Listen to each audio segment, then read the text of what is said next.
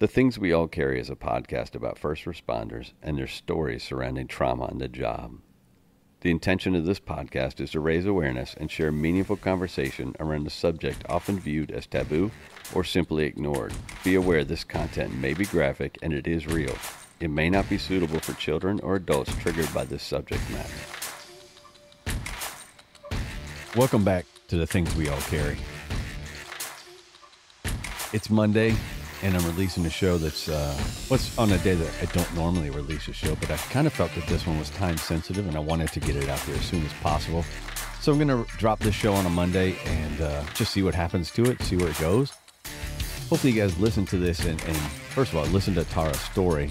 Listen to, it's so fresh because what's happened in her life has only been about 5 weeks old now.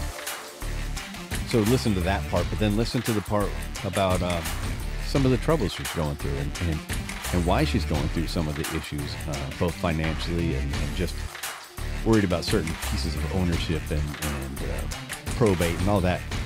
It's a confusing world out there when somebody dies and you're trying to figure out their affairs.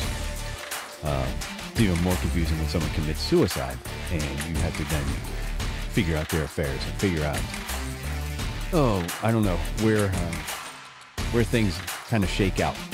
And right now, Tara is in a kind of a rough spot because she's worried about losing a mortgage on a house that her name wasn't on, or the deed, and then some of the insurance is either not in her name or may not pay out because of because her husband committed suicide. And as we know, some policies have the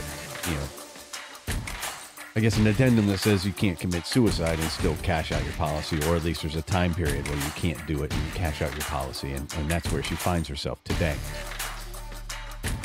There's a GoFundMe for Tara.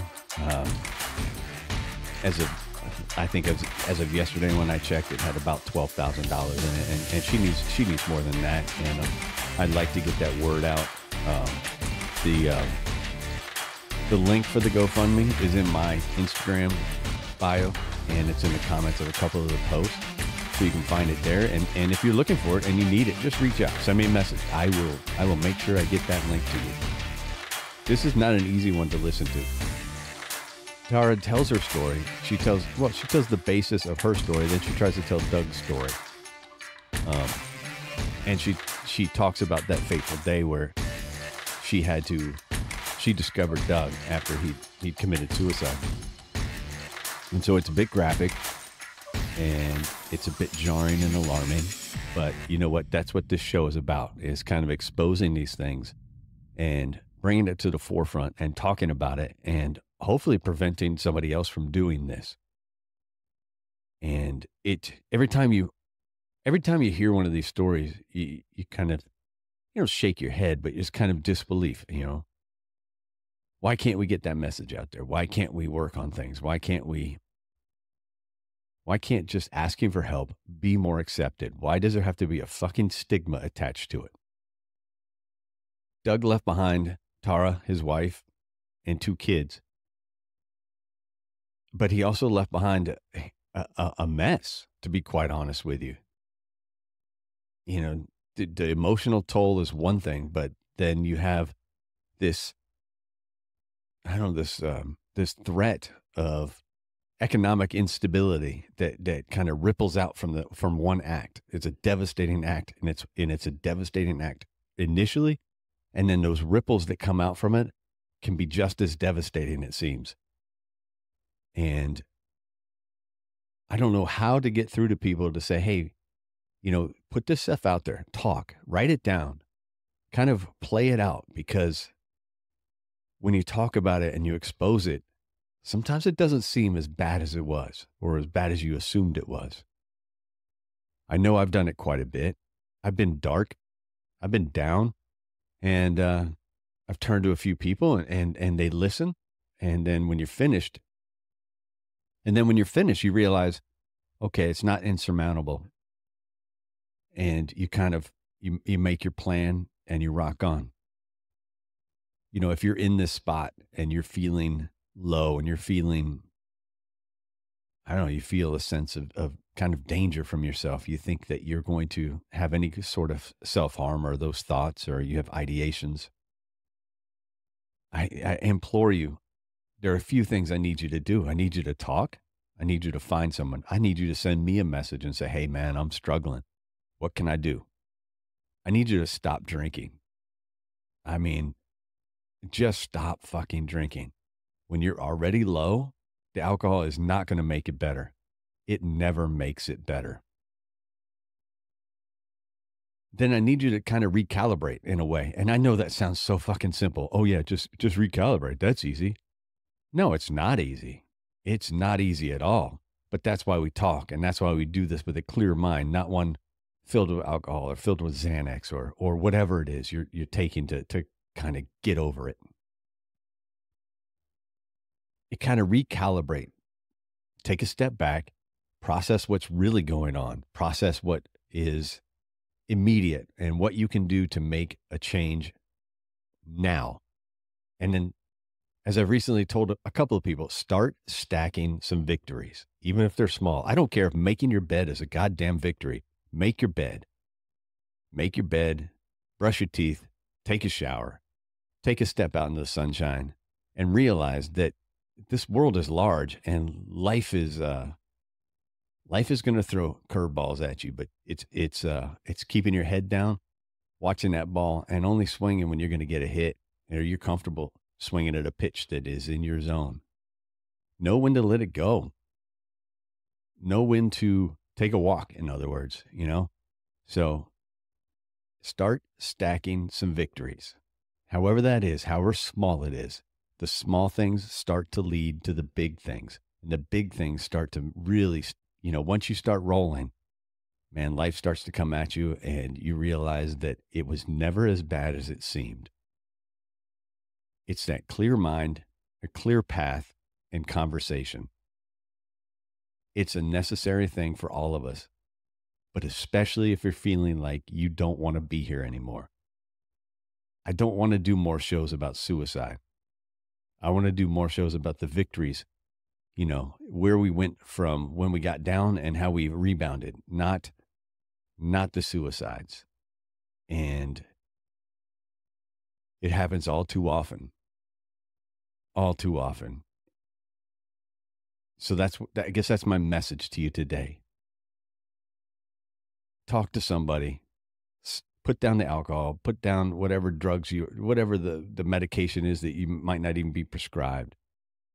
I'm not saying cut medication out that is in your body and will do you harm if you quit using it, but whatever you're abusing, let's kind of get as clear-headed as possible and then figure a path forward. That small step leads into a bigger step, leads into a leap, leads into a bound. And before you know it, you're running that marathon again. And I will say it one more time. I'm here. I respond to messages. I will call you. I will text you. I'll get on a video conference with you. We can spend some time together. It's too important. It's much too important. Whether you know it or not, you're too important to this world, to the people around you, to your family, to your loved ones, to your coworkers. They might not say it enough, but you are. You are that piece to them. Don't make a decision to remove it like they'd be better off without you, because they wouldn't. Trust me. Ask Tara. She is not better off without Doug. Ask her sons. They are not better off without Doug. Welcome to episode 111 of The Things We All Carry. Today I have Tara Lorens on the show. Tara lives in North Dakota, and I got a message from Diane Cotter one day, and it was an email calling for help. And it broke down Tara's story.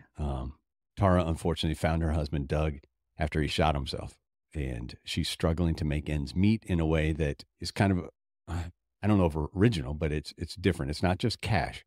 It's the fact that she has no ownership of a house that she thought she did. Her name's not on the mortgage. It's not on the deed. It's the same thing for her car.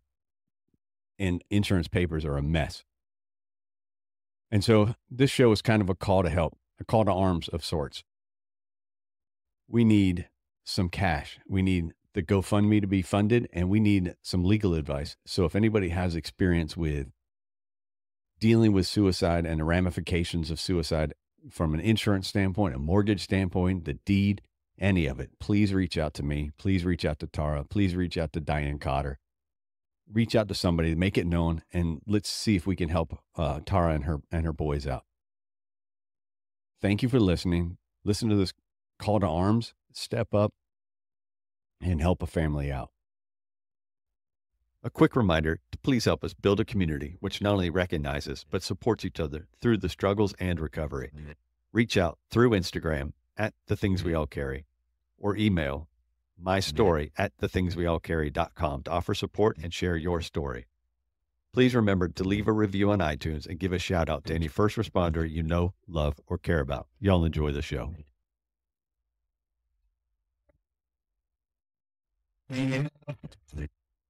Okay. So, are you comfortable? Yep, I am comfortable. All right, so now the real talk starts.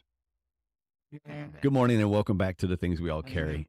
This morning I have Tara Lorens on with me, and this one I really do appreciate. I was contacted by Diane Cotter, and you guys know Diane from her show on The Things We All Carry, and her advocacy for all firefighters in the country. And when Diane reaches out and says, "Hey, can you do me a favor? Can you see how you can help?" and she reaches out to a few of us, I jump at it because Diane is an important figure in my life and the life of all firefighters. And so she sent an email about Tara and her family, and it was a call for help because they're just going through it right now. And I'm going to let her get into that as we get through the story. A quick introduction is she's in the northwest area of North Dakota, and we just had a discussion about where that is. And she says there's just nothing around. And but I have to imagine there's some beautiful country out there at the very least. And a brief background to her: she is the widow of Doug Lorens and mother of two sons. Both one is 16 and one is 9. And I welcome her to the show. How are you today? No, thank you. I'm doing okay. Yeah, we'll get to the doing okay part because it's fresh for you, and I understand that. And again, I offered them at the beginning of our conversation. I'm offered here. My condolences to you and your family, and it's a hell of a time to be going through. Thank you. Where did you grow up? That's always such a tough one. So my dad was a professor, so I've actually moved 41 times in 45 years. Holy shit. Yeah. Born in Santa Barbara. Then when he took a job at Harvard, we moved to outside of Boston, and then upstate New York when he taught at Cornell. And then I moved back to California, but like up in Paradise, California. No idea where Paradise, California is. They had a huge fire there a couple of years ago. I do remember that now. Yes.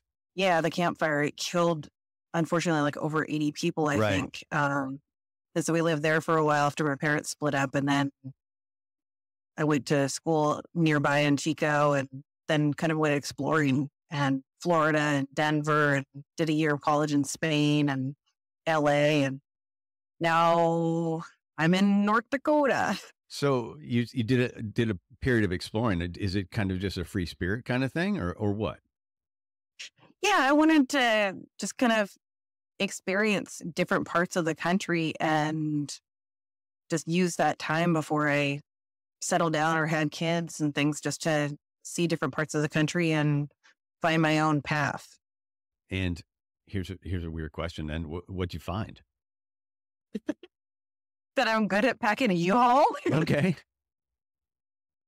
Yeah. And a year in Spain, or was it more than a year, or just a year in Spain? It was my junior year of college was in Spain, because one of my majors, I was a psychology and Spanish major in college. And so I did my junior year in Spain, and it was absolutely amazing, and made some really good friends that my two closest friends from there, we still stay in contact. They've been a huge support for me over the last month also. And even some of my international roommates from there have messaged me over the last month. And it's just really awesome to have that contact, even though I don't get to see a lot of my childhood friends in person. Like my best friend from growing up in New York, we haven't seen each other in decades, but we're still really close. And so I guess I got used to maintaining friendships even while miles and miles apart. Yeah, and thankfully it's easier to do these days, obviously with things like what we're doing right now. I mean, you can get on the computer and you can see face to face and spend an evening with a friend, basically. Yeah, it is. It's really special. So before we go much further, let me ask you about music. What's the last song you listened to? Again, this might be a little bit embarrassing, but when I drove here to my office, which is like 3 minutes from my house, it popped up with Get Together by Madonna, because Madonna is Okay. like my all-time favorite. Okay. All right. I'll give you that. And you mentioned office. What is it that you do for a living? So I am a licensed clinical social worker, and I own the only private mental health agency in the entire county Oh, here in McKenzie County, North Dakota. And so I have one employee right now, and we stay quite busy. so yeah, I would imagine you would. I mean, if you're the only clinic in the area, for how many miles around are you the only clinic? I guess it's the largest county in North Dakota by landmass. So the next closest place would be an hour away to the north of us. And then there are therapists also an hour and a half away from us to the south. But for kind of the hour radius, we're it. I mean, there's some state services, but they're pretty limited in what they can provide. So I have to assume that your practice is pretty generalized and you don't specify or specialize in anything particular. Yeah, we see the gamut. I mean, my employee will see 3 years and up. I'll see 5 years and up, and I'm bilingual, so I'll do it in English and Spanish.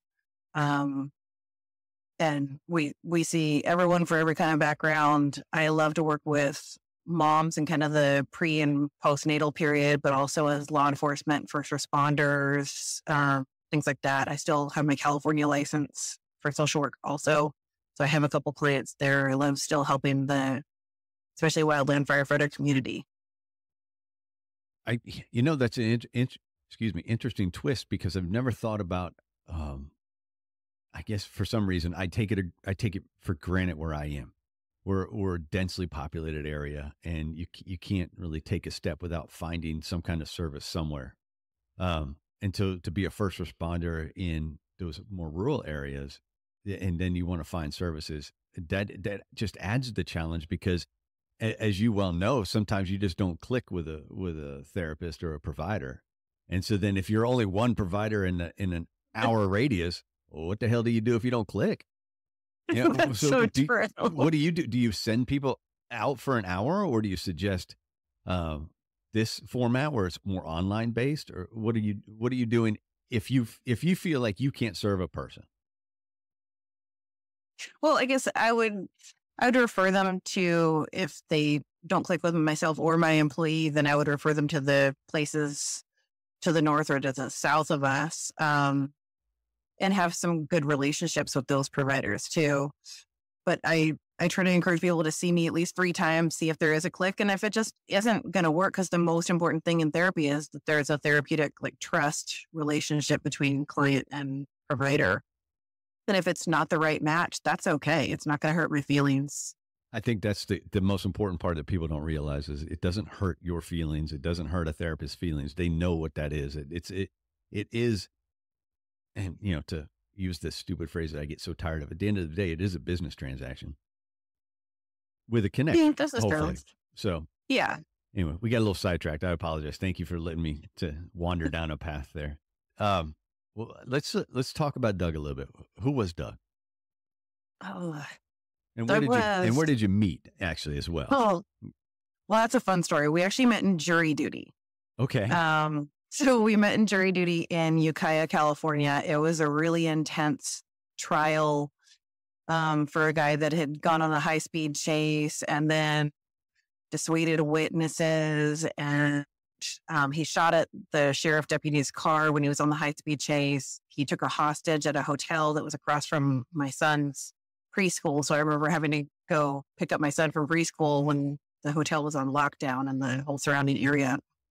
And we ended up convicting him on all accounts, and he got a record sentence. And the judge in the case was the one who actually married Doug and I. So we sat next to each other for 2.5 weeks on a trial, and we pretended that we're being all incognito about flirting, but I guess the bailiffs had to have a meeting about what happens if people are flirting during a trial. I had to poke him a couple times to stay awake. I loved it because I love Law and Order and all those kinds of things. I thought it was like the best thing since sliced bread to be on jury duty for such an intense, interesting trial. I was going to say, if you have to do jury duty, that's the way to do it right there. Yeah, absolutely. And he was trying to get out of it, saying, you know, I've been discriminated against by law enforcement for all my tattoos. And I'm, you know, I might have a busy season, but it was December, so he wasn't doing wildland fire right then. So they kept him on. And I remember just thinking, oh, please stay, please stay, please stay. Because I saw him across the courtroom and I'm like, oh my gosh, this man is gorgeous. I thought he was only 21. I thought he was, you know, like 15 years younger than me, but it turned out he was only 5 years younger.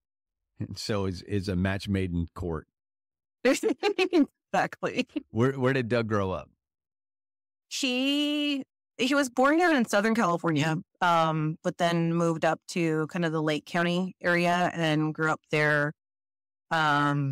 He came from a family of 6, so he has some really awesome siblings. From a couple different marriages from his mom. He had, his siblings are just amazing. His brother has really cool musical talent, and Doug really helped him with.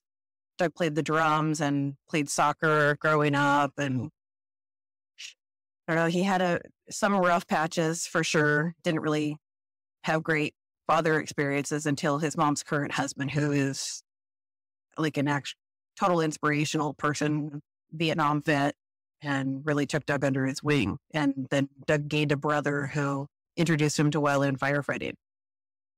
So his stepbrother gets him into the business, so to speak. Yes. Yeah.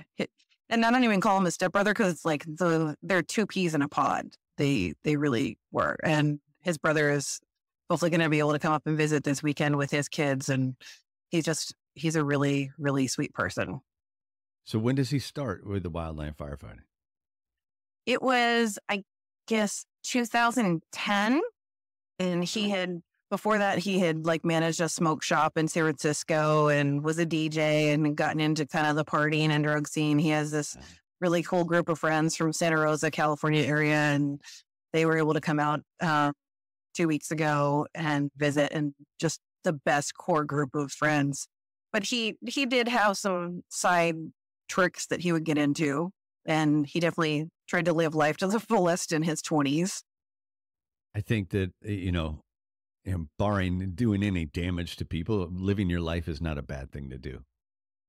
Yeah. And I think he had a lot of fun, and he had a lot of concussions. I've known a few people with a lot of concussions, and it makes life interesting. That's for certain. Yeah. He's kind of a wild. He was always kind of a wild guy, and our 9-year-old is fearless, just like him. When I was pregnant with my youngest, I remember having dreams thinking that he was going to come out with full sleeve tattoos, riding a Harley, just like his dad. And it's not that far off. Completely badass if it happened. Miracle, I guess. So you guys meet in California. He picks up wildland firefighting before you guys met, correct? Yes. And you guys meet on jury duty, and somehow you end up in North Dakota. Tell me about that. Yeah, so he was a hotshot, actually, when I met him. And so he'd been laid off for the winter when we did jury duty, but he started in May and went to apprenticeship school and finished his apprenticeship, but then did season or 2 of hotshotting while we were together. And then he got switched to an engine briefly. And then he just realized that, like, California was so competitive for wildland firefighting, and he really wanted to be able to move up in his career. And so he put in applications for, I think, like 5 different states, and we agreed whoever picks him up first will go. And his brother that he's really close with lives kind of near Bismarck. And then his parents decided to move out here in the fall of 2016. And then we got the call that North Dakota wanted to pick him up in February 2017. And so we started doing the process, and he left a couple months before I did. I let the kids my oldest finish out the school year, and then packed up everything and moved across country. and came to North Dakota where I'd never been. And honestly, I wanted to visit all 50 states except for North Dakota because why bother? And now I live here. So it was karma that you'd end up living there. Exactly. And it was tough at first because I was working for someone that I will just be honest was kind of a snake in the beginning, and then decided in 2019 that I wanted to start my own business and break off, and that helped me feel more comfortable here and more supported. So he was wildland in North Dakota as well. Was he ever a structural firefighter? So he was in here only, and he just became captain of the engine. There are only 2 Forest Service engines in North Dakota, and they're an hour and a half apart. So they managed like over 1 million acres of wildland, and they got sent all over the place too. But just in the fall, I think in November, he joined the local volunteer department. They've been trying to get him for years because he's good friends with the chief and assistant chief and a bunch of the other guys. And so they finally convinced him to join in the fall. And so he was just recently trying to do his firefighter 1 with them, which he had to explain to me is a totally different process from firefighter 1 in wildland. Yeah, it's completely different. Yeah, it seemed really similar to when he was a probate for motorcycle club back in California. Okay. Like, you keep pitching in and do all the work, and you're going to go on all the calls. Right. And then the differences between the 2 styles of firefighting, you know, those of us in structural firefighting don't want to do wildland. Those guys in wildland don't want to do structural necessarily. So it's a different world for me to talk about wildland. So, yeah, it's a completely unknown world to me. Yeah, he did not want to do structure for a long time, but he really loved the people at the department, and so he figured he'd give it a shot. And I think he wanted people to be proud of him, probably more than anything. And he wanted validation, and he wanted just to know that he was doing something that his kids could be proud of. Yeah, that makes sense. That definitely makes sense. I guess, you know, this is weird conversation because you and I have never spoken before. We emailed back and forth the other day. And so you'll have to pardon me if I step on toes. I don't want to step on toes, but I know the ending to this story. And I think the audience is probably picking up on what the ending to the story is. But were there hints what was going on with Doug? Yeah, absolutely. I mean, for our entire relationship, because we were together for 10 years and married for 8. I think that I always saw that there were demons that he was fighting.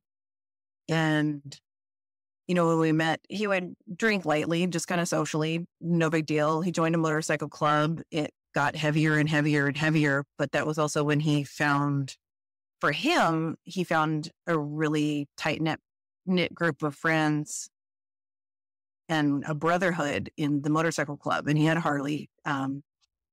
It's a cool purple Harley that he loved. And he had a lot of close relationships with the MC guys. But that also, I have to admit, it put a wedge between the 2 of us because he joined the motorcycle club 2 weeks after we had our son. It takes both of those take a lot of time.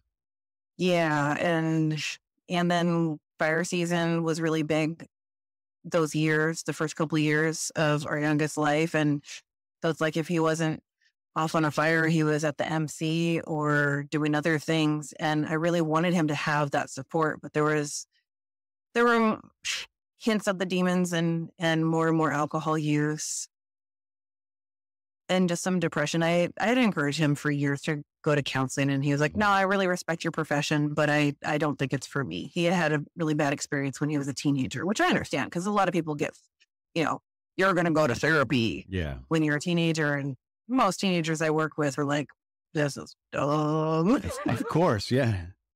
Yeah. Yeah. Not only dumb, and I'm kind of weirdo, but it's a lot of work. It is. And I have some awesome teenage clients too. And I try to I'm a total goofball with most of them, and I don't hide my goofiness. But I think Doug was afraid of it. And I think he had some self-esteem issues that came from his relationships with male figures growing up early on, and some other stressors, some childhood trauma stuff, some of it that I don't think he ever told me about. Mhm. And unfortunately, he had shame and secrets. Okay. And both of those grew over time, and the alcohol grew over time. And by the time we moved to North Dakota, the drinking, it kind of progressively got worse and kind of morphed from beer to beer enchiladas, and then beer and Fireball, and then Fireball and bourbon, and then a bottle of bourbon a night, plus some Fireball. And it kept escalating. And I'm not here to slam him because I No. adored him, but he was fighting a lot of things inside. And there were things that I wanted to touch, and I just couldn't, no matter how hard I tried to convince him that he was loved and appreciated and adored and supported from all of us. I think that's such an important piece right there. You might recognize it. He might recognize it, but unless someone's willing and able to, like you say, touch it, it's not going to, just knowing it isn't going to resolve anything. Yeah, unfortunately. We had different love languages too. And I think that the ways that I tried to show him love just didn't hit for him.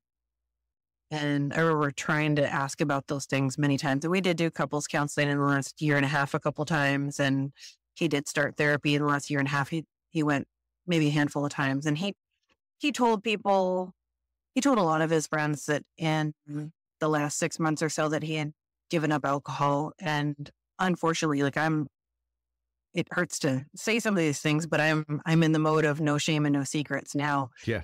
He didn't give up alcohol. He hid it differently. There are a number of us in this field that are able to hide it differently for a period of time. Yeah. And cleaning out his apartment that he had, there were liquor bottles everywhere. Yeah, and like you say, he hid it, so you're not seeing it on a day-to-day basis, and you're the closest person to him. I was. And then, so he had, in August of 2022, he had asked for a separation. Okay. Well, immediately after he came home from a fire, and I knew something was just wrong. And about a month later, I found out about his first affair. And I'm kind of pretending that as if my kids are listening to this, and my 16-year-old already now, I mean, he unfortunately already kind of knew some of these things were going on. So I'm not sharing something that I wouldn't share with my kids. So I found out about the first affair, who was a fellow firefighter. And strange turn of events, she and I are now Facebook friends. So I hated her for the last year and a half, but now she and I are trying to at least be okay with each other, and she's been really supportive. But he had that affair while he was on a fire, and then came home and asked me for a separation. And then we told the kids, and he got an apartment, and he kept that for the last year and a half. And that was September. And then in January, he and I decided to try working on it again. And so we worked on it for a year, and he was only occasionally going to his apartment like 2 days a week, just because I needed still some space to kind of process, are we doing okay or are we not? And I'm the kind of person that I need alone time to be able to figure out how I feel sometimes. And it was a really painful process. So there were 5 women during that period. During the period of when you're actively trying to work on it? Yes. Okay. Well, I was actively trying to work on it, and he was back and forth. But since the time that he said, let's work on it, as far as I know, there wasn't anyone. But my son said he saw him on Tinder. Somehow he did some kind of internet search and saw that his dad was on Tinder even a couple months ago. But in January of this year, 3 weeks before he passed away, I had seen on my Verizon account that he was messaging someone all night long. And unfortunately, he didn't want to tell me the truth. And so he told me that it was a crisis line worker. And I thought, that's, I'm not going to knock you for that. I understand. He was off on it was not a fire, but a class in Montana. But then I started thinking about like, why would a crisis line worker give out their personal cell phone number? Right. Because that doesn't, in my field, that's not what we do. Not typically. Not if you want to laugh in the field. Right. And so I reached out to her and she said no. He had used his family nickname and was on Tinder while he was in Montana and was trying to hook up with her. And so I told him, like, I love you tremendously and I wanted this to work, but I had set the boundary if I find out about one more thing. So 6 girls was my limit. Yeah, I could understand why. Yeah. I mean, while we were more in the active separation stuff, I went off on one date with one person and never messed around or anything with that person. And regardless of what he might have, I think he probably told people it was more than that, and then he found out about that one date and wanted me back. And so there was some control there too. And I think that goes along with alcohol and the fear of losing something, but also not sure if he really wanted it in the first place. And so there's a lot of mixed, hard feelings to process, like both of us not sure if we felt wanted or not. But 6 girls was my limit. So I said, we do need to get a divorce. I love you tremendously. And we were going to be awesome co-parents. We had already kind of done the week on, week off at his apartment and the house with the kids. Each of us would see the kids every single day, get along great. I mean, even my 16-year-old says, like, you guys never treated us any differently. It was always really, it was fine. It was a really healthy transition, even for him. My 9-year-old kind of struggled with it at first because he likes his room. Yeah. But we were going to be okay as co-parents, and we were going to be okay even if we had to get a divorce. But unfortunately, during that 3-week time, he was doing classes for the Forest Service and a ton of classes and meetings for the volunteer department, constantly busy, had one of his cousins come up to visit, and that was really fun for him. But it was just so much going on, and he was throwing up multiple times a day, and he was getting more and more into crisis. Well, you said throwing up. And what's that from? The anxiety. It's okay. I think a physical manifestation of the anxiety. Yeah, he would think about us getting divorced, or he would think about having to tell the kids that we were getting divorced, and he would just have to go throw up. And he was barely eating, and he had dropped a tremendous amount of weight. And I was trying to be supportive with him, but also set boundaries, which I'll just be honest, I don't always have the best backbone. But still being friends, and we'd sit in bed and binge watch Law and Order together still, and spend time with the kids, spent Super Bowl Sunday together, all that kind of stuff. And then it just escalated, and he would, on February 18th, I went over to his house and dropped us some ZQuil because he needed that to sleep. And he had asked me if I could bring it to him. Swore he hadn't had any alcohol, but I kind of wondered, well, then why wouldn't you be able to drive? But he was trying to study for fire class for the local department. And so I brought him some ZQuil, and we struggled on the couch, and he was telling me about this show Banshee that he really liked watching.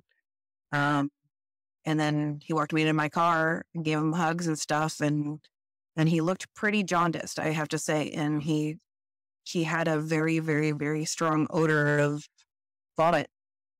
And I left, and he went upstairs to his apartment, and he called me not even 5 minutes later and said he had just thrown up and there was blood.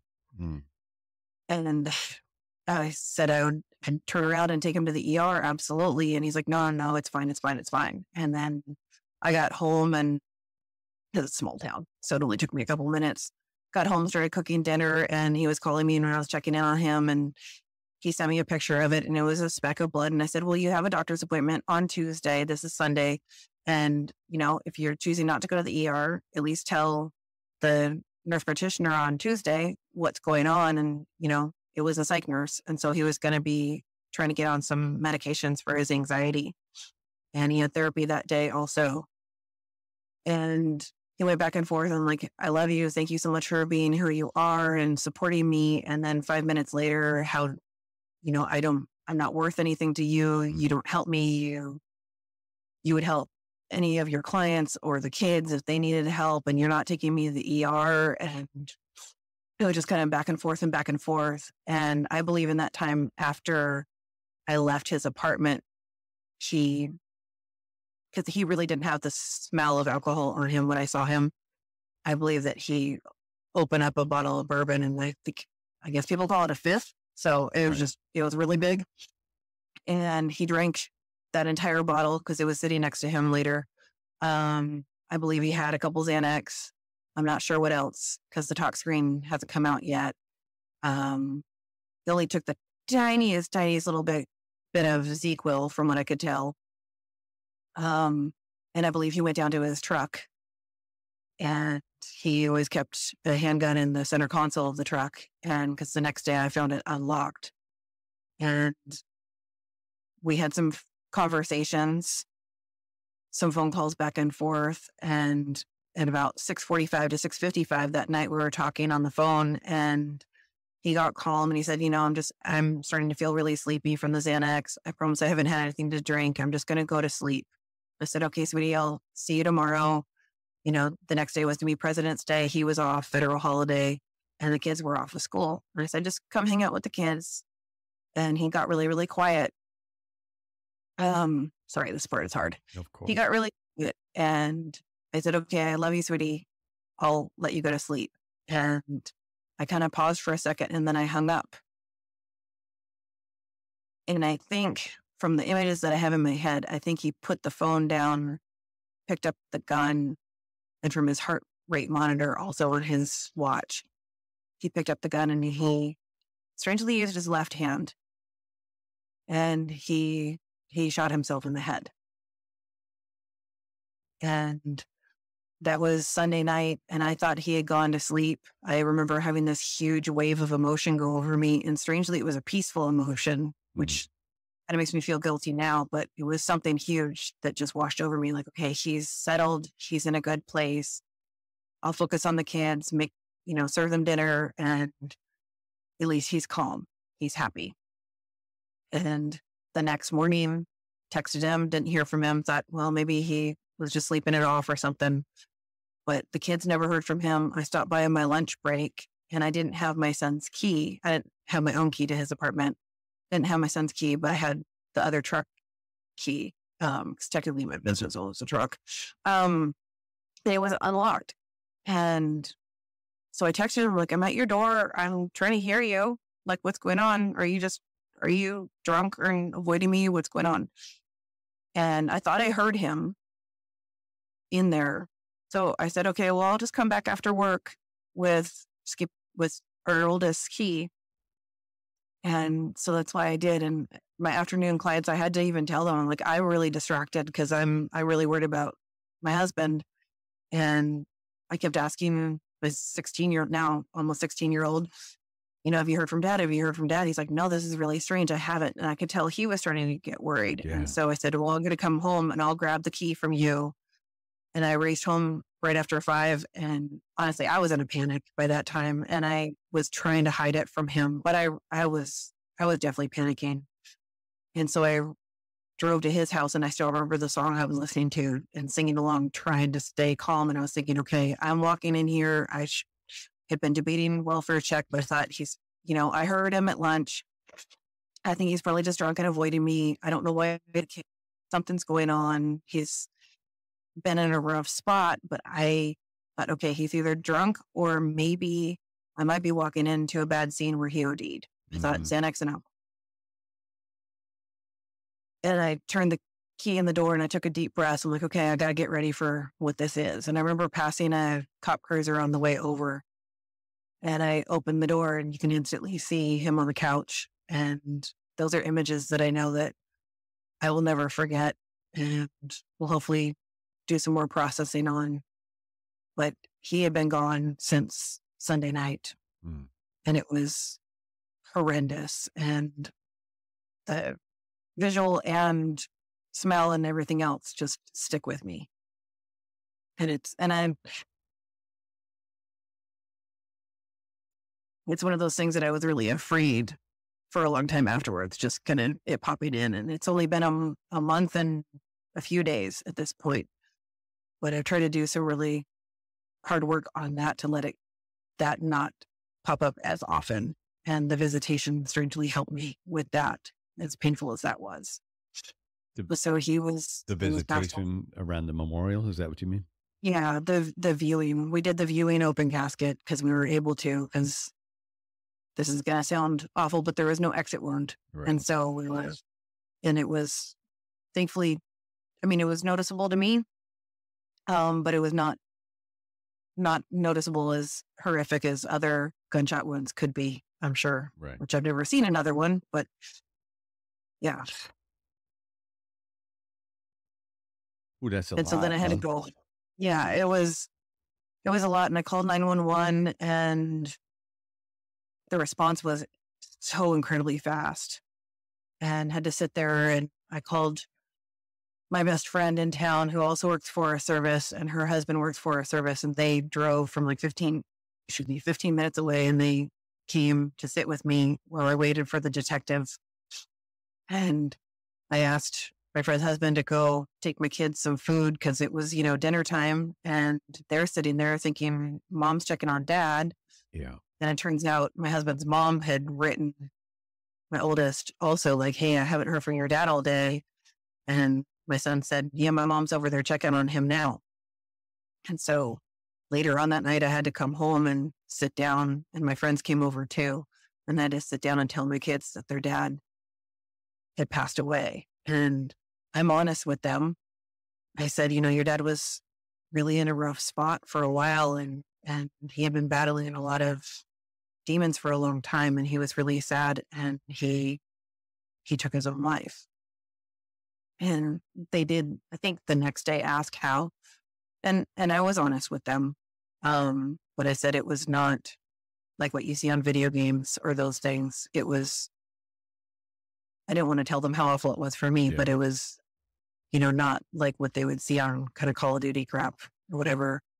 Because I didn't want them to have that fear in their minds also. But I am honest with them that it was suicide. And so that was a lot to process. And then because my oldest had said that Doug's mom had been reaching out to her, I had to call his mom and tell her also, instead of the detective telling her, because I thought that I only had the emotional strength to tell my kids, but I ended up telling her also. And that was horrific as well. I mean, I don't think it was any secret that Doug was probably her favorite of 6 kids. And he was a mama's boy. He was definitely a mama's boy. And so telling her that her child had passed away, I can't even imagine what that was like for her. But between my kids and her, it's too much loss. Yeah. I notifying family members of something like that is unimaginable to me. Yeah. I've done it, from a detached point of view, not being related to the story, but to be in your position would be, I don't know how I would do it. Yeah, I was terrified. And I remember like sitting in the hallway in Doug apartment complex with the police, going in and checking on him, and then waiting for the detective to show up. And I wasn't sobbing. I wasn't screaming. I was just absolutely panicked inside and rocking back and forth, wondering how am I going to tell my kids? Yeah. And I really wanted someone else to tell his mom, just because I didn't think that I had the strength to do that. And she and I had kind of a on again, off again relationship. But it was really painful to tell all of them, really and truly. Yeah, so that's just that part. Yeah. That's just notifying your kids and his mom, and And I say just that part because discovering him is devastating, but that leads you to a whole nother chain of events, correct? You have to get through the memorial stuff, but then, I mean, you're put in this position where now you're trying to figure out, for lack of a better term, affairs, Right. the ramifications of what he's done, how it affects your life and how it's going to affect your kid's life. Exactly. And just the logistics of everything. And I'm not a logistics kind of a person, but thankfully my identical twin sister, she worked as an event planner for like 15 years and she lives in San Francisco area. She flew out. I notified people. I found him on a Monday. She was there by Wednesday. Yeah. Which was amazing. And so she flew out and she spent a week with me and she helped me go through the horrendous process of meeting with the funeral home and picking flower types and just the nuances of stuff. Like he had mentioned over the years certain things about his kind of line of duty death preparation things that they do in the Forest Service, and I'm sure that they do in structure fire too. He had told me he wanted a pine box. He had told me he wanted to be buried, never cremated, because of wildland fire. He avoided getting burned over, and so he didn't want to be cremated. He had me about 2 years ago create a playlist on my Apple Music thing for 4 funeral songs to play for him. And so I think that it was also something that he had always known was ahead somehow, that he was going to die before me. And he had even mentioned to his assistant, engine captain, even just a few weeks before he died, that if anything ever happened to him, that I would be set. Well, as of even 2 days ago, what Doug thought would happen, turns out he didn't update a lot of his paperwork. Probably, I'm choosing to believe, probably not since we met. And so all of his work benefits, I am not the beneficiary. None of it. I am the beneficiary to his bank account and to 2 small life insurance policies that one of them will pay and will cover half the funeral cost. And the other one probably won't pay because it was renewed in 2022 and there's the 2-year period for suicide. Right.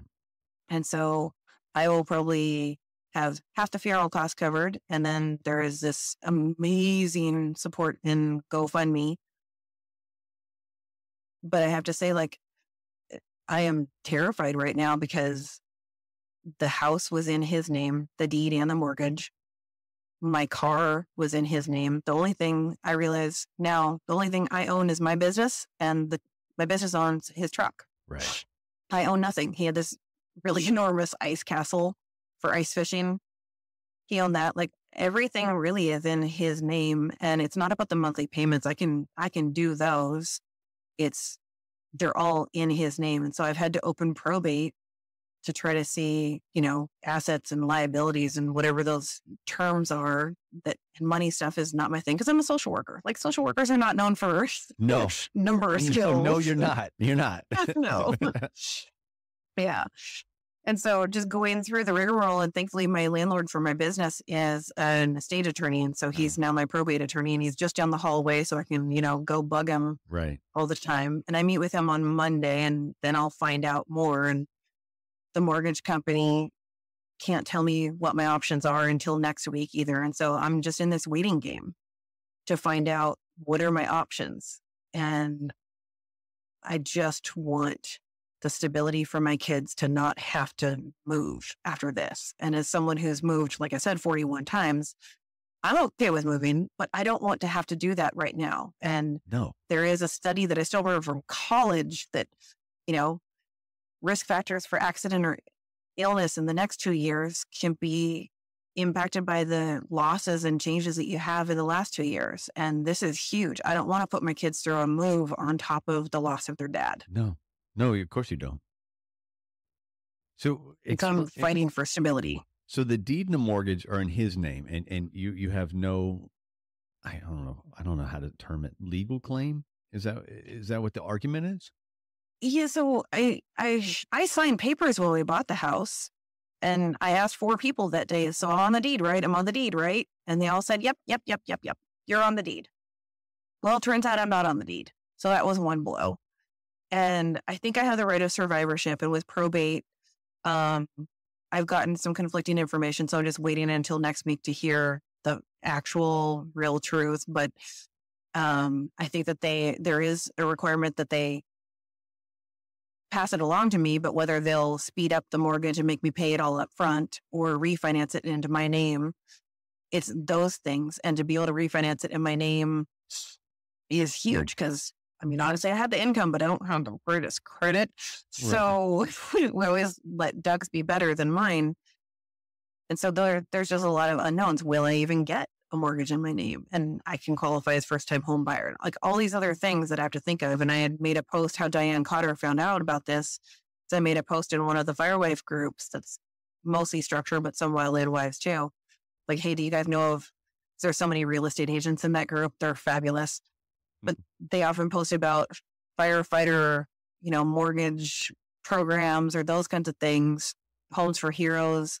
But I said, are there any that you know of for widows of firefighters? And that's how Diane reached out to me and we ended up talking. And I'm just trying to figure out everything I can do to fight to keep the house and put it into my name and not be under, like up a creek from trying to do it. And I know that before you guys left California, he was an active part of a union, correct? Yeah, I think that he was unionized there, but not in North Dakota. So there's not a union that can help anything in North Dakota. No, the liaison from the Forest Service, who was Doug's kind of boss's boss, has been absolutely amazingly helpful. And we're having phone conversations every day at noon just to kind of check in and touch base. And he and his wife and kid put together pins from the Wildland Firefighter Foundation and ribbons for people to wear at the funeral. I have a lot of support, but right now I don't have a lot of answers. Right. Like I have tremendous amounts of support and people have recommended different nonprofits to go to. And it feels kind of icky. Like I don't want it to seem like it's a money grab because funerals to me are always, or a death is always about honoring the person and doing what they want. This is not about some kind of get rich quick scheme or anything. I'm not looking to go to Tahiti. I just want to know that my kids will have the house and I do have a vehicle. That's all. That's one thing that I don't know, unless you've experienced loss in your life at any point, you have no idea how much a funeral costs. It's unbelievable. I mean, thankfully, we made it as kind of, my twin mentioned it as a joke at first. She's like, they sell caskets on Costco. Mm-hmm. And we ended up getting a pine box because that's what he wanted. And we got a really nice pine box from Costco delivered. I had to drive over to Montana to receive it. And it's just even just all the details and picking out flowers. And I know like tulips and roses. So my twin and my best friend Sarah went and geeked out together on picking flowers for me. I just told them the color scheme and they picked out what I wanted. But all the little details, how to write the program, how to do the thank you cards that I still have to send out, and who to send the thank you cards to, because there was a North Dakota Firefighter Association post about sending my youngest birthday cards because he turned 9 5 days after we found Doug. And his first response when I had to tell him about his dad passing away was, I'm just so sad he's not going to be here for my birthday. Of course. And so we had to make, the first weekend after hearing about or realizing that Doug was gone was trying to make my little guy's birthday fun. Yeah. And we did a ton, and my twin was here and I had friends come over and someone brought ball pit balls. We made a ball pit downstairs in the living room and took him to the arcade 3 hours away to the closest mall. Because we live with no civilization, basically, I joke. But we're really trying to do it up. But by the end of the night, I was near hysterics because I was so overwhelmed by the noise and everything and just missing Doug and wishing that this wasn't happening. Yeah. And my oldest turns 16 next week, and I know that it's going to be again, but we've gotten mail and packages from firefighters and bikers and We even got a card from the lieutenant governor of North Dakota, who's from this town. It's like the support is tremendous. I mean, it would take me an hour every day to open the mail. Right. And the financial support is tremendous as well. And that helps alleviate some of the, oh shit feeling. Since thankfully I can cuss on here, like the oh shit feeling of how do I do this? How do I make it work? Like I was a single mom for 5 years before I met Doug. Like I can figure shit out. I say I'm a redhead for a reason. My red hair is fake. It's like fire engine red, but I will figure shit out as best I can. I will rob Peter to pay Paul if I have to, but I'm in full go mode as much as I can. I just don't know how to do it all. And then trying to manage work and then, the regular stuff of making sure kids eat and go to bed on time and take their meds and just all the stuff. So what is it that you need the most from people?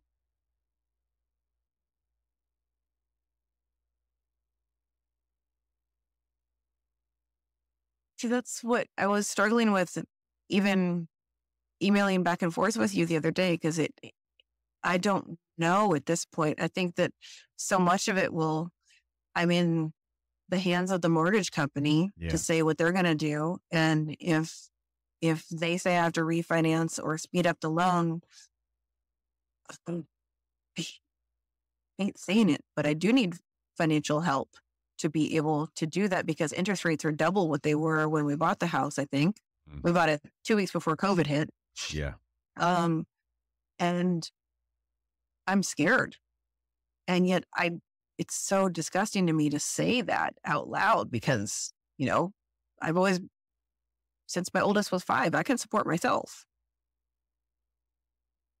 But I don't know what's going to happen. And if there are, I guess connections are hugely important to me. Like knowing if there's a nonprofit or something like that, or a resource that can help widowed firefighters or widowed I didn't consider him a first responder so much because wildland fire is so rarely a first responder, but still in that same stream of things. Yeah, of course.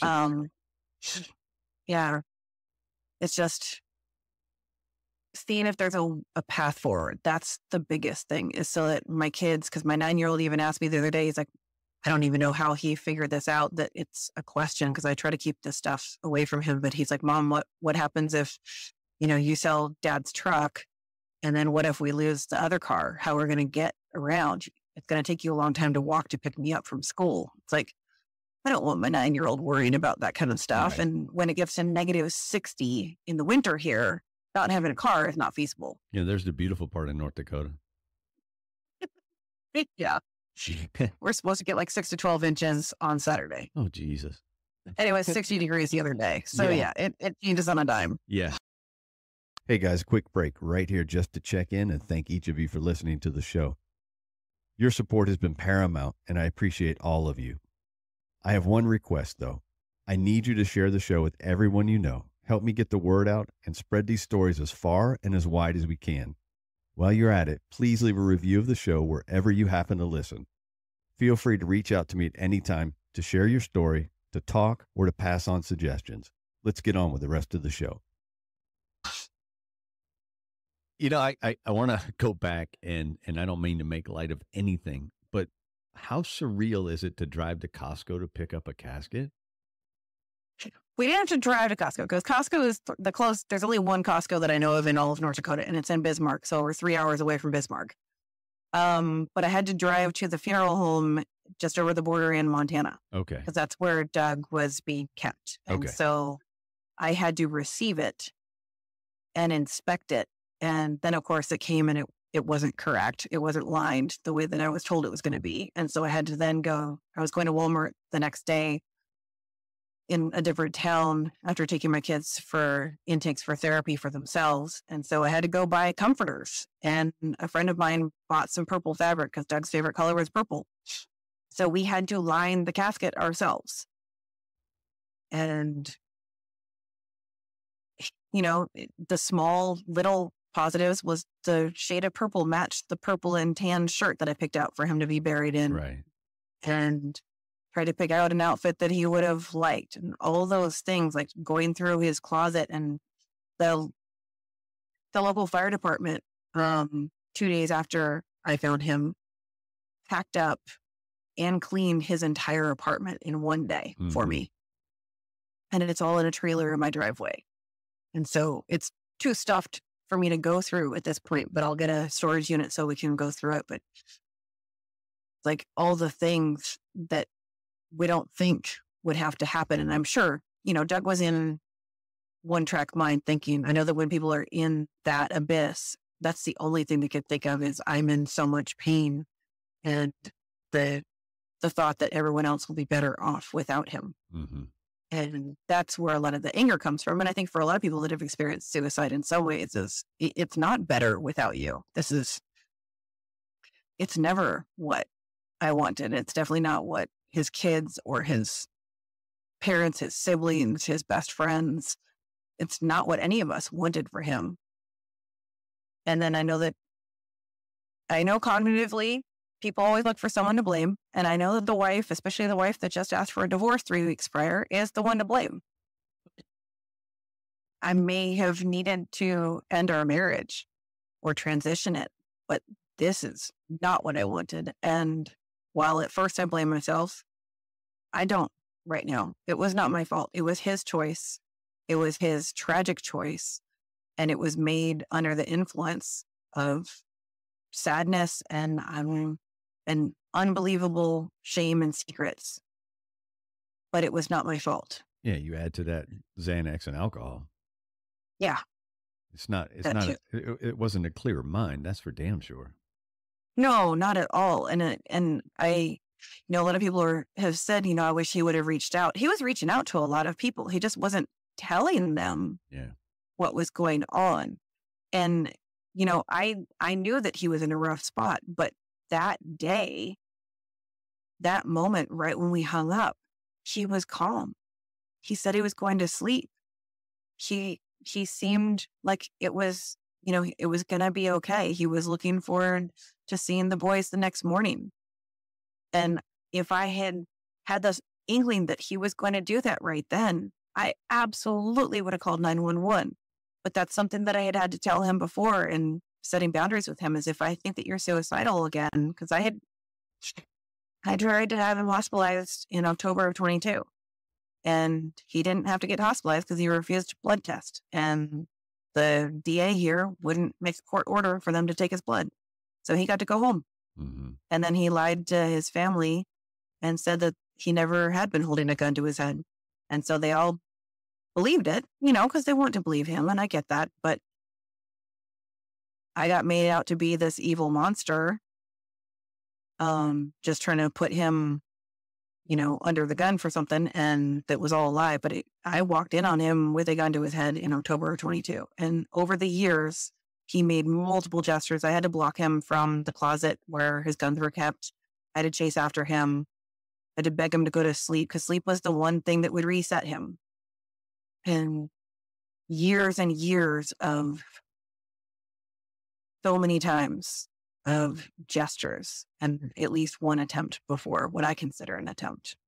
And then asking for help, but also then getting threatened to never ask for help again. And so there were a lot of things that people didn't know because he wasn't telling them. And I was under huge pressure not to ever ask anyone for help again. You talk about the fact that when you hung up that night, he was in a state of calm. And that's a theme that runs through the stories of some of my guests who have gotten to the point where they were actively pursuing suicide and something had happened. One guy talks about buying the equipment to kill himself in the store and the line being too long. And so he gave up, and just because the line was too long. But all of these guys have all talked about the calm that comes over when they finally make the decision. And that's what came to mind when you said, we hung up and he was calm. Yeah. And it was because I don't know. There is this odd calm and odd quiet that comes to the mind when that decision is somehow made. Yeah. Yeah. It's just hard to think of because part of me wonders if he was mad. I wonder if he wanted me to hear it. I wonder if he knew that I'd hung up. But when I think back, his phone was down on the same side of him that he used the gun. So he must have put the phone down, right, and then picked it up. But for 3.5 weeks or so, I really believed, until I got his phone back just on Monday afternoon, I really believed that he thought I was still on the line and wanted me to hear it. Yeah, that from a call aspect of a firefighter, I've been on the other side of that. I've responded to that call, and that's unbelievably devastating. Yeah. So normally I would say, where are you today? But we know where you are today. You're recovering. You're processing. You're fighting for things that you need in your life. You talked about the 2 insurance policies. There's the GoFundMe, which I posted about, and I'll add it to more posts as we get this show out. How are the kids? It's been a unique thing to kind of watch their process, because we had family visitors, and, usually at the house, we only have visitors like maybe once or twice a month for like an hour or so here and there. We had family with us almost constantly, which was absolutely wonderful. And I was trying to soak up all the support, but we had people there until last Thursday. So a week ago yesterday, my brother left and he was the last one. And then it was quiet. And so the kids finished up spring break and had to go back to school. And then my oldest anxiety came in because all the homework that he had missed and his grades, and he is brilliant. He's a little scientist kid, and he had ACT testing on Tuesday this week, and he's weird. He loves standardized testing. So, but he probably didn't do as well this time as he has done before. I mean, he got the top ASVAB score in the school when he took it recently, and he's only a sophomore. On Monday morning, it hit my youngest, and he was crying and saying how much he missed his dad. And he was afraid of going to school, afraid that he was going to feel even more sad and not be able to get through the day. But he has this fabulous teacher, who's my favorite teacher either of my kids have ever had. And the school district is not renewing her contract. So I'm also in advocacy mode for that. Jesus. Like the good teacher doesn't get her contract removed, right. But then the one that yelled at my son last year, called him annoying, and was a total brat to him all year long, she stays. So it's, fighting the system on a couple different levels, but they both have good support now. And my high schooler, I reached out to all of his teachers and the school counselor and got a lot of support, and so that he doesn't have to worry about so much of the homework things. He still has to do catch up, but he has to write a paper on Macbeth. But I love Shakespeare, so I'll help him. And I offered to do his Spanish homework for him and not tell his Spanish teacher. And He can't. He has to do the Spanish tests in school. I'm like, dang it, I would totally do it for you. I don't care. I would have nailed it. Yeah. So, I mean, they're trying. They're walking through it. And every single day, I'm talking to them and asking how they're doing. Right. My 9-year-old tried to bury himself in his electronics for the first 2-3 weeks. And he got kind of argumentative at bedtimes and really thinking that he could stay up all night on his tablet and sleep all day. And I get that he was just trying to block out the world. Of course he was. Yeah. And the overwhelmed feeling of having people constantly in our house, which they didn't know how to process it the same way that I can. No, they're not equipped for that. Why would they be? They're not supposed to be equipped for that. Exactly. I mean, and we tend to have a quiet house. When it's just me at the house, it's like the TV is hardly ever on. Obviously when Doug was still full-time at the house, TV was constantly on, or the Xbox or something like that. Like, it's just different tempo. It's the kids have gotten used to when it's just mom here, it's quiet. When it's mom and dad here, it's loud. And so I think that with the grief, it was just loud for a long time. but they're figuring it out, and they have therapy. We have to do it online because, like I said, I'm the only provider in the county. So, but they have really good people that are out of an office an hour and a half south of us, and I'm really, really happy with their providers. I trust that they're going to support my kiddos. Well, that's good to know. Yeah. I want them to always talk to me about stuff. And how are you? Where's your mind at right now? I think I'm holding back an avalanche. Yeah. Because I've had to stay in task mode, and only little, releases of some of the top of the steam pressure coming off every once in a while. And so I know that I need to let myself cry. Yeah. I know that I need to let myself grieve because I miss him. I may have grieved a lot of the marriage part, but that doesn't mean I grieved him. And now I miss him. He was my friend for 10 years. And, our anniversary present came after he passed away. He had gotten some of my favorite books signed by an author. And that came after he passed away. And he had bought me chocolate the day before he died, and I can't touch it. And it's my favorite dang chocolate. Of course you can't touch it. Yeah. Like there are little things that I miss, and big things that I miss. And yet, while I might be in a different spot than a lot of other widows at a month out because of some of the other things that were just going on in our marriage, it's complicated. So I know that I need some time to actually grieve. And for me to do that, I need alone time, but I don't want to be away from my kids either. It's like this push and pull at the same time. Yeah, that's a catch-22 for certain, because you know you need to support them, but you damn well know you need to grieve. Yeah, and there is a woman, so I would imagine that you heard about the Prescott 19 hotshots that passed away in 2013. Yep. So I have been kind of lightly online friends with Amanda Marsh, Eric Marsh's widow, for a couple of years. And I've reached out to her for help for other things or to help friends over the years. And after she heard about Doug passing away, she and I had like an hour-long conversation. It was absolutely amazing. I adore her. And so she's really helping me walk on this path also and being a good guiding light. And she connected me with a friend of hers who is a psychologist and who also had her husband pass away from suicide. And I think that she found him too, because it's all these different levels of, widow, and then widow to suicide, and then the one that finds them. There's so many different layers to all this.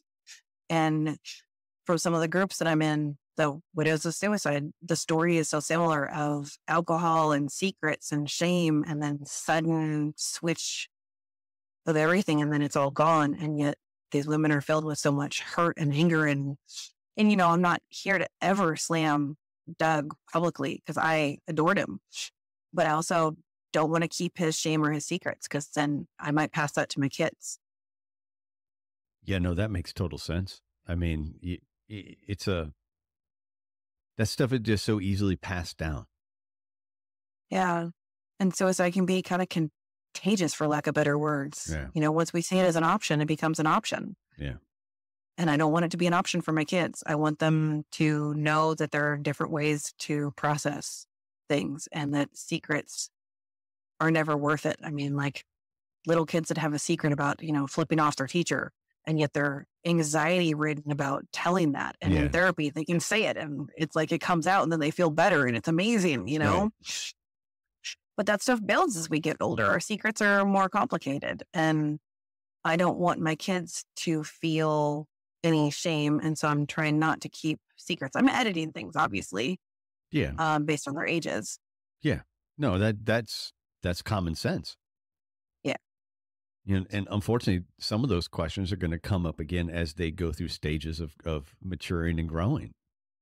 Absolutely. Absolutely. And I want to be an open source for them to process it. And that there were some people that didn't want us to even acknowledge that it was a suicide in any of the funeral process. And while I understand that, I think that that promotes stigma. Yeah. And that promotes the shame and the secrets. And I think that if we acknowledge it, we never actually said the word suicide in the funeral service, but the pastor and I both acknowledged that he took his life and acknowledged the pain. And a lot of his friends got up and spoke about it too. And he had tremendous amounts of pain, and it's no one's fault. It wasn't his fault either. That's a good point. That's a very valid point. People like to blame the victim at times, and there are more than two victims, but you understand when that simplifies it. Between you and Doug, there are two victims there. You know, Yeah. We can't get into all those demons because you don't even know all the demons he had, from No. childhood. You just know that he had them, and they built over the years, and they festered, for lack of a better term, and ultimately that was his decision. And unfortunately, it does affect so many people.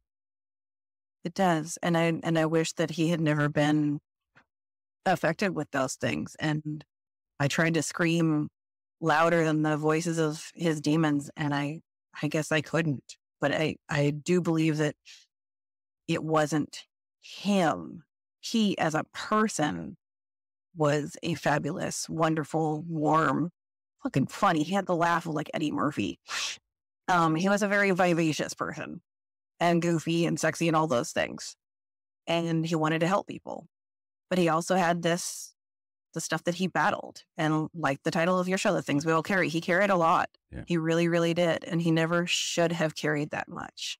And I wanted to help him, but I also, yes, as a card-carrying member of the codependency club, I just way too much. Right. And I couldn't. And there's a lot of guilt with that, but I know that it's no one's fault. And I really don't believe it was Doug's fault either. Wow. That's it's a hell of a story. And to be honest with you, it's kind of just beginning because you are in the recovery mode. And so, I'm going to have to check in with you. Yeah. I'm going to have to know where this goes. So, yeah. I don't ever end the show with the heavy stuff. Okay. So we're going to talk a little bit more, and I'm going to ask you the two questions I warned you about. And you've listened to a couple now. You've listened to or at least one episode in leading up to this. I have to tell the audience that you've never listened to a podcast before. So I'm going to call you out. I'll call you out a little bit. You're 45 years old, and there I even said your age, so you can get mad at me because I'm not supposed to do that. But you're 45, never heard a podcast before, and your 16-year-old is making fun of you for having been on one before listening to one. But I guess you did listen to one first. I did finally, but yes, I have so many clients that are like, you need to listen to this podcast. You need to listen to this. And I seriously, I'm like, you can recommend all day. It's not my thing. It's like watching YouTube. It's not my thing, but I listen to audiobooks. And so I didn't realize how similar it was. Yeah, they're very similar, very similar. So the first question is a sense of awe. I put out a writing prompt to the channel that I do on the broadcast channel for the Instagram account. And I asked, give me an idea of a writing prompt. I want to know something that we can start with. And one of the answers was, when was the last time you had a sense of awe? And I sat with that question forever because I don't think it's easy to answer. Just in the question itself is something that's so out of the ordinary, it stops you in your tracks, right? So when was the last time you felt a sense of awe?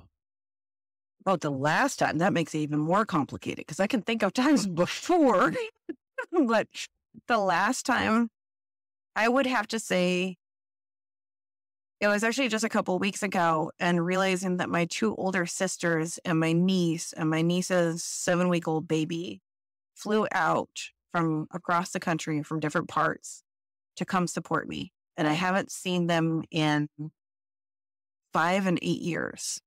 Yeah. And it was just this sense of awe of like, no matter what, in the hard times, I have, and my kids have, most importantly, we have tremendous amounts of support. And the awe of one group of Doug's family that flew out from LA, it was like 20 of them filling my living room the day that they left to go back. I'm sure they filled up the entire little tiny plane, but just the awe of like all the family that came from all over, my family, his family. And it hasn't been like that since our wedding. And it just filled me with a lot of just gratitude. So let's do this. That's good that you experienced that in this instance. Go ahead, give me one of those that you can think of pre Doug's death. Yes. Before we left California, Doug and I took a trip to the coast because it was only an hour and a half away, like Mendocino coast. It's absolutely beautiful. It's where we got engaged. It's where we stayed for little, what we called mini moons, because we never took a honeymoon together. So we would just do these little weekend trips. And just watching the ocean waves, that's my favorite sense of awe. It always puts me in a sense of awe, just watching the ocean waves crashing in and out. And use that image during labor with kids of contractions being like ocean waves and now grief like ocean waves. So that's probably my favorite memory, is just watching the ocean, trying to remember it, knowing that I'm going to this place full of grasslands and hardly any trees and definitely no ocean nearby in North Dakota. I love that imagery though. The grief is kind of like the waves, because it is so very true. And it's just the waves are a physical, representation of what that feels like to go through grief. Yeah. And sometimes it's a tsunami and sometimes it's a little puddle. Yeah. And sometimes there's laughter. This is true too. It's weird. It's weird, but sometimes there's laughter and grief. Yeah. I think it's necessary. Oh, absolutely. We're trying to tell lots of funny stories and, shenanigans and stuff. Yeah. And then it's immediately followed by tears, but whatever. You think about the laughter, right? That's okay. All right. So what's a book you want to recommend to my audience? I am going to give a shout out to Doug's cousin, actually. Oh, okay. She wrote a book that I love, and I love reading kind of vampire, witch, really good character development stories as entertainment to like let go of the day, because I, deal with trauma a lot during the day. And so she wrote a book called The Other Side, Wolf Moon. Okay. And she goes under a pseudonym as C.L. Wolf. Okay. Like in the ocean sea. And it's an absolutely fabulous book. Okay. And so she sent a signed copy for my birthday. Nice. Yes. Yeah. Well, that's the first time I've had someone other than an author state, a book like that has a personal connection like that. So that's awesome. I like it. Yeah. Yeah. I mean, my dad wrote books. I have a good friend that I worked with at a prison in California that's written books. I love books, but I'd rather drop a name for someone I know that it's a really good book too. I can't thank you enough. This conversation was, obviously it's not an easy conversation, but it was fascinating. And I appreciate you coming on and being willing to share it, being willing to be open. And I'm going to get it out as soon as possible, along with the links again and again, and see what we can do for you. Can you do me a favor and kind of touch base when you hear about the mortgage and everything, and so we know what's going on there? Absolutely. Absolutely. I will. I mean, I guess I'm just kind of in limbo mode, which usually we feel anxiety when we don't have information. I don't have any information yet, but I will definitely let you know. And then you have my contact information. You don't hesitate to reach out if you need anything, or if you need me to give shouts for other things. All right. Yes. Yes. I do have to ask you one question. Of course. Is that a Dropkick Murphys picture behind you? That is a Dropkick Murphys picture behind me. Okay. So that's one of the songs that Doug asked to be played at his funeral, was the Amazing Grace by Dropkick Murphys was the first song. So I just had to say that. I went not this past St. Patrick's Day, but last year at St. Patrick's Day, went to Boston and saw them play in Boston on St. Patrick's Day. And that would be so fun. It was an experience. I was I'm a little older than you, and I was on the edge of the pit, and I was fighting for my life at times. And I kept thinking, why the fuck am I in the pit?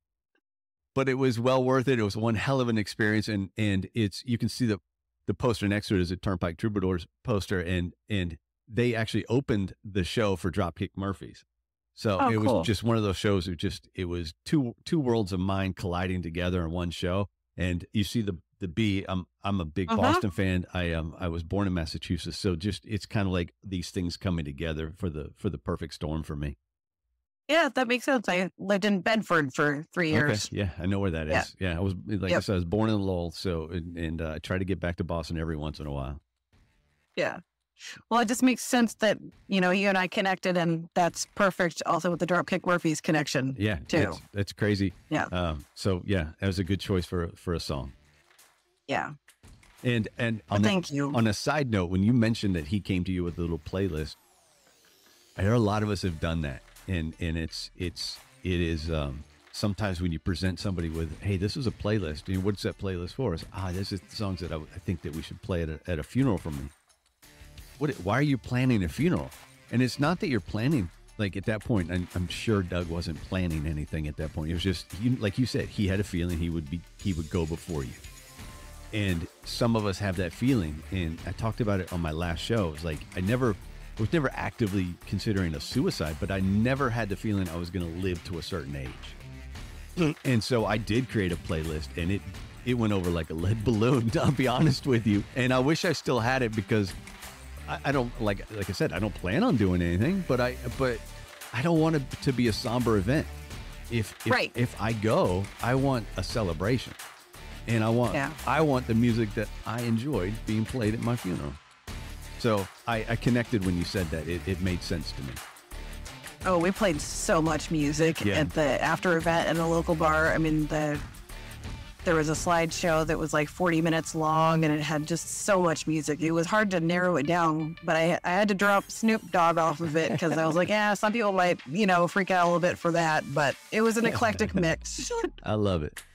All right. Well, listen, thank you very much. I appreciate your time, and I hope that we can get some answers for you, and we can get some cash flowing your way. So, you know, if you get blessed with too much, then find a charity to give it to, you know? Oh, absolutely. Goodness graciousness. Yeah. So, but thank you. You're welcome. And I think all the thanks goes to you. Go and kind of try and enjoy the rest of your day. I'm sure you've got clients to see and snow to get ready for. Yes, there's always that. All right. But thank you. Take care of yourself out there. Thanks for listening to another episode of The Things We All Carry. Head over to the website, thethingsweallcarry.com, for show notes, resources, and to sign up for the newsletter. Until next week, take care of yourselves, and remember to check in on each other.